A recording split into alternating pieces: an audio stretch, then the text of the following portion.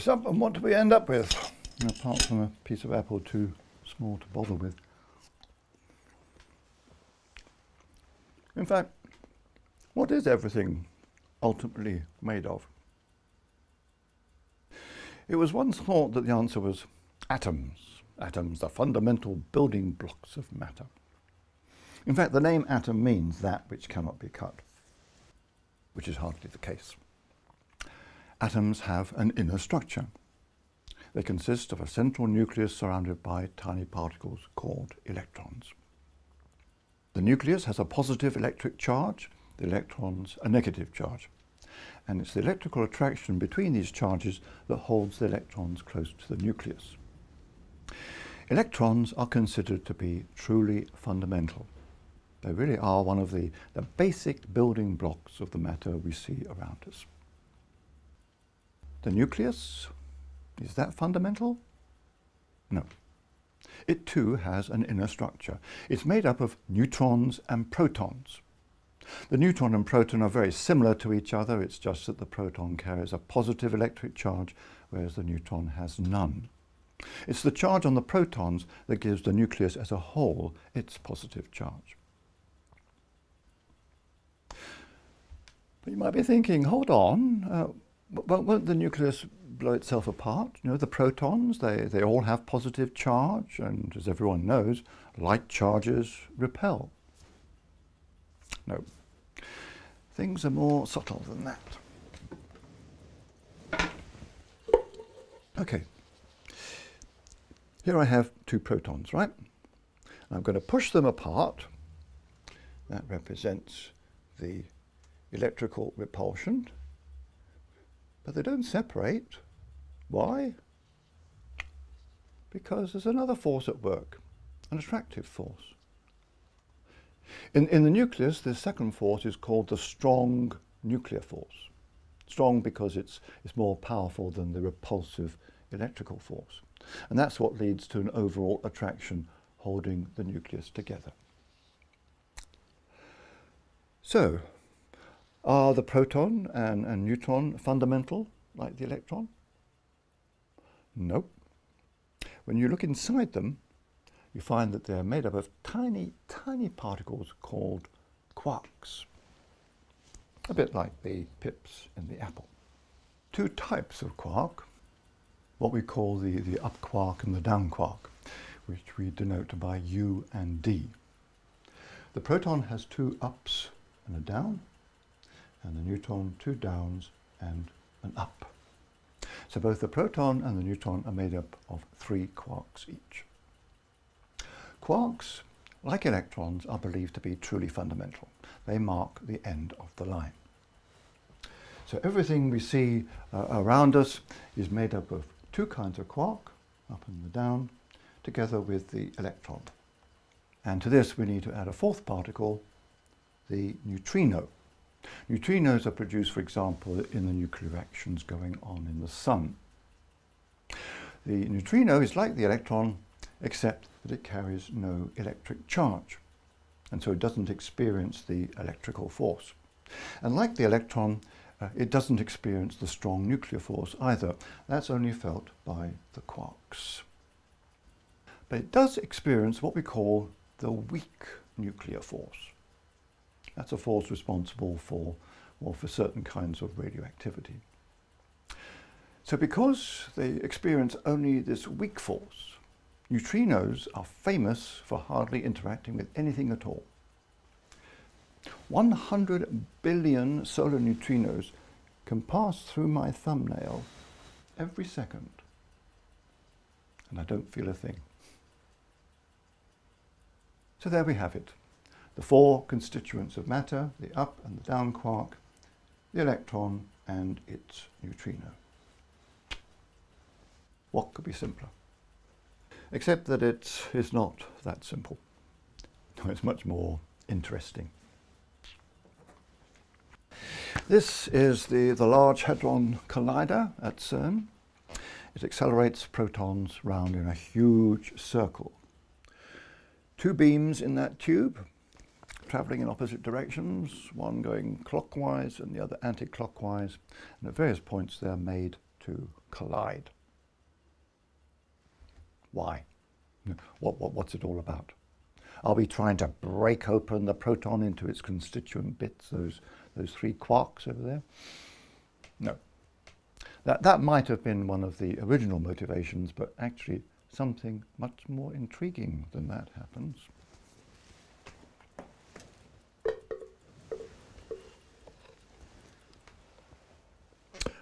Two protons, right? They come together and collide. Hey presto, an extra particle, a particle that wasn't there before the collision. That's right, a new subatomic particle, new matter being created. But didn't we learn at school that matter can be neither created nor destroyed? Yes, and that's still true. You can't create new matter out of nothing, but that's not what we're doing here. No, this new matter arises from the energy brought into the collision by the original bombarding particles.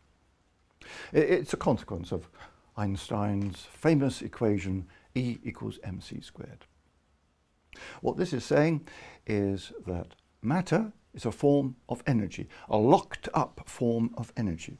Some of the original energy of motion, E, has now been transformed into this locked up mass, M. One of the major tasks of high energy physics is to identify what kinds of new particle can be produced.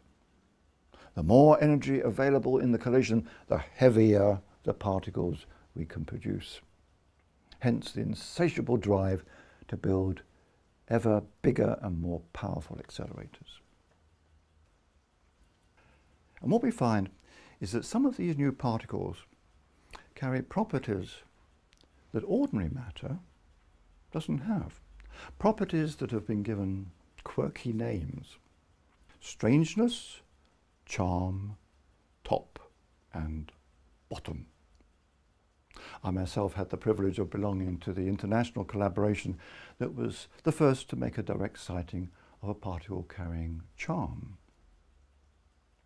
Now, like the proton and the neutron, these new particles are made up of strongly interacting quarks.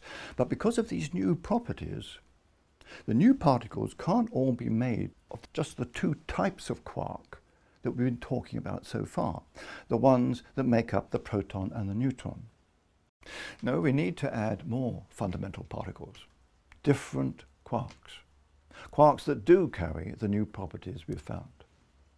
One carrying charm, one carrying strangeness, one for top and one for bottom. And to further complete the picture, we have to add additional fundamental particles which, like the electron and neutrino, don't experience the strong nuclear force. The muon and its neutrino, the tau and its neutrino. So that's it. 3 groupings of 4 particles, each of these groupings called a generation. 3 generations, 1, 2, and 3. These are the ultimate constituents of all the matter we see around us, plus all the more exotic types we create in these high energy collisions. Unraveling all this has been a wonderful achievement. But we're still left with some worrying puzzles. 3 generations. Why 3? Why not just 1? Or if you're going to have more than 1, why not an infinite number? What's special about 3? Then there are the masses of these particles. What determines the values of their masses? And their masses are very odd. The tau particle, for example, is 3,520 times heavier than the electron. As for the neutrinos, they are so incredibly light that for a long time it was thought they had no mass at all. As for the quarks, well, the top quark weighs 50 to 100,000 times as much as the up quark. Why? Why these huge differences in mass? What does it all mean? We simply don't know. In fact, in order to make sense of our understanding of the nature of matter and the forces between them, we need to feed in by hand the values of 19 different parameters. And we have no way of justifying theoretically what any of those values ought to be. Being a high-energy physicist myself, it remains my hope that one day, someday, we shall be able to find answers to these outstanding questions. But I can't help wondering how close we might be getting to the boundaries of the knowable.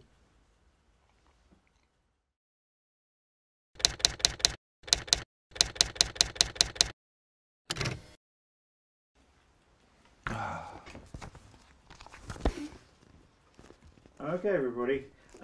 Russell, I know high energy physics is your thing, but do you have to devote quite so much time to it?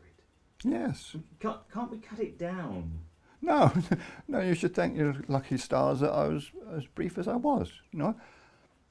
I haven't mentioned anything about the Higgs boson. Everybody knows about the Higgs boson or heard about it, but I haven't said anything about that.